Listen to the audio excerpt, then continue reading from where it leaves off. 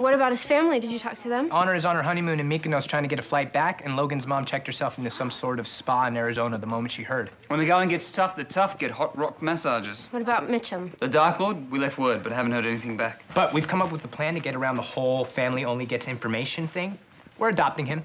What? Logan will make a fine son. Of course, first we must be married. Naturally, darling, I'm very old-fashioned. And even then, adopting as a gay couple is never easy. We just want to give love. Oh, Finn. Oh, Buttercup.